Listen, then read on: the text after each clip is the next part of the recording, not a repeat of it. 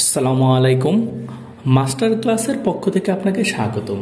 আজকে ক্লাসে আমি ম্যানেজমেন্ট অ্যাকাউন্টিং এর অ্যাবজর্পশন অ্যান্ড ভেরিয়েবল কস্টিং চ্যাপ্টারটি নিয়ে আলোচনা করব। তার আগে বলতে চাই, যারা ক্লাস নম্বর 1 দেখেছেন তাদের অত্যন্ত ধন্যবাদ, আর যারা ক্লাস নম্বর 1 দেখেননি তারা দয়া করে দেখে নেবেন, কারণ ক্লাস নম্বর 1-এ এই অধ্যায়ের বেসিক টার্মগুলো খুব সুন্দরভাবে আলোচনা করা হয়েছে। তাহলে শুরু করা যাক ক্লাস নম্বর 2।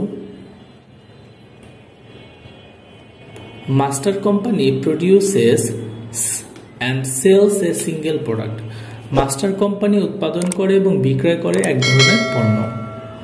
সেলিং প্রাইস পার ইউনিট টাকা 60, প্রতি ইউনিটের বিক্রয় মূল্য 60 টাকা। ডাইরেক্ট ম্যাটেরিয়াল প্রতি খরচ 10 টাকা। ডাইরেক্ট লেবার বাবদ খরচ প্রতি ইউনিটে 6 টাকা। ভেরিয়েবল ম্যানুফ্যাকচারিং ওভারহেড বাবদ প্রতি ইউনিটের খরচ 4 টাকা। ফিক্সড ম্যানুফ্যাকচারিং ওভারহেড 1,20,000 টাকা।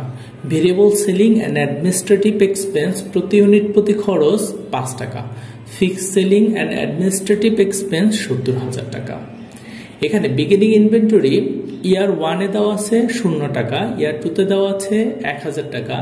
প্রোডাকশন ইয়ার 1-এ 10,000 টাকা, ইয়ার 2-তে 6,000 টাকা। সোল্ড ডিউরিং দি ইয়ার, ওই বছরে বিক্রয় 9,000 টাকা, আর ইয়ার 2-তে 7,000 টাকা। এন্ডিং ইনভেন্টরি ইয়ার 1-এ 1,000 টাকা, ইয়ার 2-তে 0 টাকা। দেখুন এখানে বিগিনিং ইনভেন্টরি ইয়ার 1-এ 0 টাকা। প্রথম বছর সে উৎপাদন করছে 10,000 টাকার পণ্য, 10,000 ইউনিট। সে বিক্রয় করছে 9,000 ইউনিট, তার কাছে থেকে গেল 1,000 ইউনিট।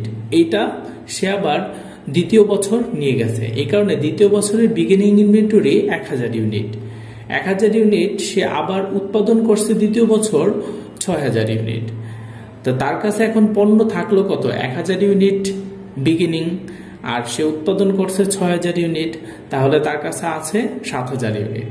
এই 7,000 ইউনিট পণ্যই সে বিক্রি করছে। সোল্ড ডিউরিং দি ইয়ার, দ্বিতীয় বছর বিক্রি করছে 7,000 ইউনিট, তার কাছে হাতে কিছু থাকলো না, তাই এন্ডিং ইনভেন্টরি 0 টাকা।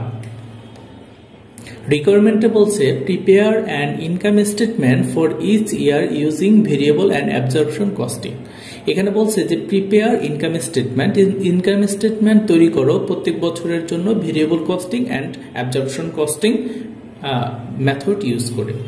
অ্যান্ড দ্বিতীয় রিকোয়ারমেন্টে বলছে প্রিপেয়ার দি রিকনসিলিয়েশন স্টেটমেন্ট, সমন্বয় স্টেটমেন্ট তৈরি করতে বলছে। তাহলে শুরু করা। এখানে এই ইনকাম স্টেটমেন্ট করার জন্য আমাকে প্রথমত কিছু ওয়ার্কিং করতে হবে। তো প্রথম ওয়ার্কিংটা কি? Variable manufacturing cost per unit. Variable manufacturing cost per ইউনিটে আমরা জানি যে 3টা খরচ যায়, সেটা হলো direct labour, direct materials and variable manufacturing overhead. এখানে দেখুন ডাইরেক্ট ম্যাটেরিয়াল 10 টাকা দেওয়া আছে পার ইউনিটে, ডাইরেক্ট লেবার প্রতি ইউনিটে 6 টাকা দেওয়া আছে, ভেরিয়েবল ম্যানুফ্যাকচারিং ওভারহেড প্রতি ইউনিটে 4 টাকা দেওয়া আছে। তাহলে total variable manufacturing cost per ইউনিটের দাম কত হলো? 20 টাকা। অ্যাবজর্পশন কস্টিং এ আমরা জানি 4টা আসে, direct material, direct labour, direct variable manufacturing overhead, এর সাথে আরেকটা আসে ফিক্সড ম্যানুফ্যাকচারিং ওভারহেড। এখন এখানে আমরা ওয়ার্কিং 2-তে ফিক্সড ম্যানুফ্যাকচারিং ওভারহেডটা কত সেটা দেখব। ইয়ার 1-এ দেখুন আপনি এখানে আমরা দেখছি যে আপনার ইয়ার 1-এ সে উৎপাদন করছে 10,000 ইউনিট, আর ইয়ার 2-তে উৎপাদন করছে 6,000 ইউনিট। এখন এখানে ফিক্সড ম্যানুফ্যাকচারিং ওভারহেড 1,20,000 টাকা। তো 1,20,000 টাকাকে প্রতি ইউনিট দিয়ে ভাগ করলে আপনার যে টাকাটা আসে এটা হলো প্রতি ইউনিটের টাকা। তাইলে এখানে ইয়ার 1-এ দেখুন 12 টাকা আসছে প্রতি ইউনিটের দাম, আর ইয়ার 2-তে ফিক্সড ম্যানুফ্যাকচারিং কস্ট পার ইউনিটের দাম 20 টাকা আসছে। তারপরে আমরা total manufacturing cost under absorption costing দেখব। তো এখানে আন্ডার অ্যাবজর্পশন কস্টিং এ ভেরিয়েবল ম্যানুফ্যাকচারিং কস্টের সাথে আরেকটা খরচ যুক্ত হয়, সেটা হলো ফিক্সড ম্যানুফ্যাকচারিং কস্ট। এখানে ইয়ার 1-এ ফিক্সড ম্যানুফ্যাকচারিং কস্ট আছে হইছে, খরচ হইছে 12 টাকা, আর ইয়ার 2-তে 20 টাকা। তাহলে যোগ করার পরে ইয়ার 1-এ টোটাল ম্যানুফ্যাকচারিং কস্ট আসলো 32 টাকা, আর ইয়ার 2-তে টোটাল ম্যানুফ্যাকচারিং কস্ট আসলো 40 টাকা। এরপরে আমরা দেখব ইনকাম স্টেটমেন্ট। প্রথমত income statement under absorption costing. এখানে দেখুন সেলস কত, 9000 ইউনিট প্রথম বছর আর 7000 ইউনিট দ্বিতীয় বছর। প্রতি ইউনিটের দাম কত? প্রতি ইউনিটের দাম এখানে দেওয়া আছে সেলিং প্রাইস পার ইউনিট টাকা 60। প্রতি ইউনিটের দাম কত? 60 টাকা। তাহলে 60 দিয়ে গুণন করলে প্রথম বছরে বিক্রয় বের হয়েছে 5,40,000 টাকা আর দ্বিতীয় বছরের বিক্রয় বের হয়েছে 4,20,000 টাকা। এরপরে আমরা বিগিনিং ইনভেন্টরি দিব। বিগিনিং ইনভেন্টরি দেখুন আমাদের প্রথম বছর বিগিনিং ইনভেন্টরি ছিল না, দ্বিতীয় বছর বিগিনিং ইনভেন্টরি ছিল 1000 টাকা। এখন দ্বিতীয় বছরের যে বিগিনিং ইনভেন্টরি ছিল সেই বিগিনিং ইনভেন্টরির দাম ছিল 32 টাকা। তাহলে এখানে বিগিনিং ইনভেন্টরি 1000 গুণন 32 এর মানে হলো 32,000 টাকা। আর প্রথম বছর নীল। তারপরে এর সাথে আমরা যোগ দেব ম্যানুফ্যাকচারিং কস্ট। ম্যানুফ্যাকচারিং কস্ট মানে হলো প্রোডাকশন। এখন এখানে প্রোডাকশন প্রথম বছর ছিল 10,000 ইউনিট আর দ্বিতীয় বছর ছিল 6,000 ইউনিট। এখন প্রথম বছরে ইউনিট প্রতি দাম ছিল 32 টাকা আর দ্বিতীয় বছরে ইউনিট প্রতি দাম ছিল 40 টাকা। তাহলে প্রথম বছরে 10,000-এর সাথে 32 টাকা গুণন করলে 3,20,000 টাকা আসে। আর দ্বিতীয় বছরে 6,000 টাকার সাথে 40 টাকা পার ইউনিটের গুণ করলে 2,40,000 টাকা আসে। এরপরে আপনি বিগিনিং ইনভেন্টরি আর ম্যানুফ্যাকচারিং কস্ট যোগ করে যেটা বের হলো cost of goods sold available for sales. প্রথম বছর বের হলো 3,20,000 টাকা আর দ্বিতীয় বছর বের হলো 2,72,000 টাকা। এই প্রথম বছরের এই টাকার সাথে আপনি এন্ডিং ইনভেন্টরি বাদ দিবেন। এখন দেখুন অঙ্কে এন্ডিং ইনভেন্টরি আছে প্রথম বছর, দ্বিতীয় বছর এন্ডিং ইনভেন্টরি নেই। তাহলে প্রথম বছর এন্ডিং ইনভেন্টরি 1000 টাকার সাথে আপনি এটার দাম ছিল প্রতি ইউনিটের দাম 32 টাকা।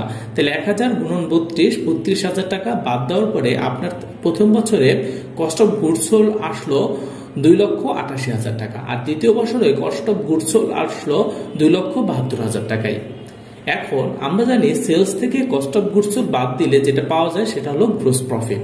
তাহলে এখানে সেলস থেকে কস্ট অফ গুডস সোল্ড বাদ দিলে প্রথম বছরে গ্রোস প্রফিট বের হয় 2,52,000 টাকা আর দ্বিতীয় বছর গ্রোস প্রফিট বের হয় 1,48,000 টাকা। এরপরে আমরা এই গ্রোস প্রফিট থেকে আমরা নেট ইনকাম বের করতে হলে আমাদের অ্যাডমিনিস্ট্রেটিভ অ্যান্ড সেলিং এক্সপেন্স বাদ দিতে হবে। এখন আমরা অ্যাডমিনিস্ট্রেটিভ অ্যান্ড সেলিং এক্সপেন্স বাদ দিব। তাহলে আমরা এখানে অঙ্কে দেখতে পাচ্ছি যে variable selling and administrative expense প্রতি ইউনিটের জন্য 5 টাকা। তাহলে আপনি সেল করছেন কত? 9,000 ইউনিট 7,000 ইউনিট। তাহলে 9,000 ইউনিট গুণন 5, 7,000 ইউনিট গুণন 5 হলো কত? 45,000 প্রথম বছর আর দ্বিতীয় বছর 35,000 টাকা। এরপরে আমরা দেখি fixed selling and administrative expense 70,000 টাকা করে। তাহলে এখানে প্রথম বছরও 70,000, দ্বিতীয় বছরও 70,000।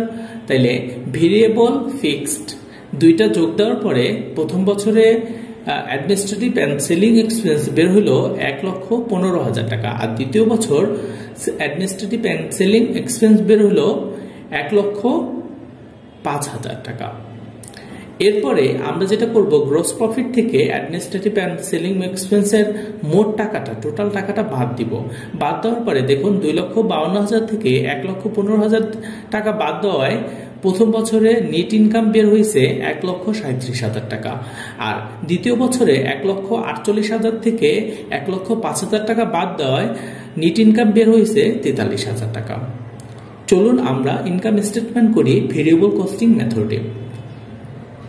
এখানে সেলস একই থাকবে 9,000 ইউনিট 7,000 ইউনিট সেল করছে 60 টাকা পার ইউনিট। এখানে 5,40,000 টাকা প্রথম বছর আর দ্বিতীয় বছর 4,20,000 টাকা।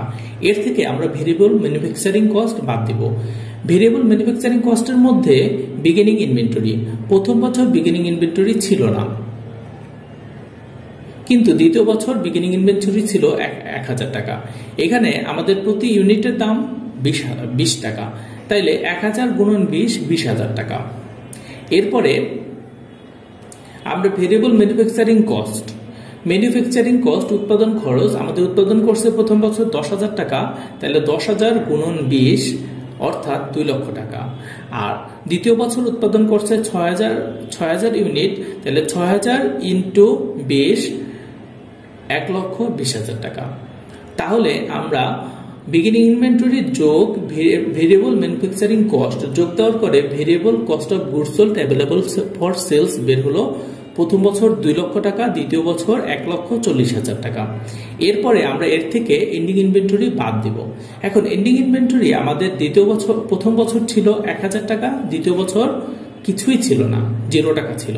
তো প্রথম বছরে এন্ডিং ইনভেন্টরি ১,০০০ গুণন আমাদের প্রতি ইউনিটের দাম ২০ টাকা বের হয়েছে, তাহলে ১,০০০ গুণন ২০,০০০ টাকা। আর দ্বিতীয় বছর নীল 0 টাকা। তাহলে আমি variable cost of goods sold available for sales থেকে আমি এন্ডিং ইনভেন্টরি বাদ দেওয়ার পরে আমার ভেরিয়েবল ম্যানুফ্যাকচারিং কস্ট বের হলো ১,৮০,০০০ টাকা। আর এখানে আপনার ১,৪০,০০০ ৪০,০০০ এই থেকে যাবে। এরপরে আমরা সেলস থেকে ভেরিয়েবল ম্যানুফ্যাকচারিং কস্ট বাদ দেওয়ার পরে আমাদের গ্রোস প্রফিট বের হলো ৫,৪০,০০০ থেকে প্রথম বছরে ৫,৪০,০০০ থেকে ১,৮০,০০০ টাকা বাদ দেওয়ার পরে ৩,৬০,০০০ টাকা বের হলো। আর দ্বিতীয় বছরে ৪,২০,০০০ থেকে ১,৪০,০০০ টাকা বাদ দেওয়ার পরে 2,৮০,০০০ টাকা বের হলো। এরপরে আমরা ভেরিয়েবল সেলিং এক্সপেন্স পাবো। ভেরিয়েবল সেলিং এক্সপেন্স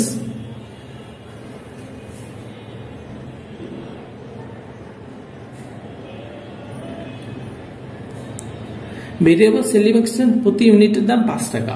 তাহলে আমরা এখানে উৎপাদন করছিলাম কত ইউনিট?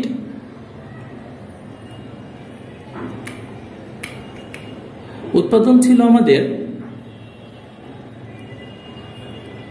বিক্রি করছিলাম ৯,০০০ ইউনিট, ৭,০০০ ইউনিট। তাহলে ৯,০০০ ইউনিট দিয়ে ৫ দিয়ে গুণ হবে, আর ৭,০০০ ইউনিট দিয়েও ৫ দিয়ে গুণ হবে, তারপরে ৪৫,০০০ টাকা ৩৫,০০০ টাকা বের হবে। এটা হলো কন্ট্রিবিউশন মার্জিন।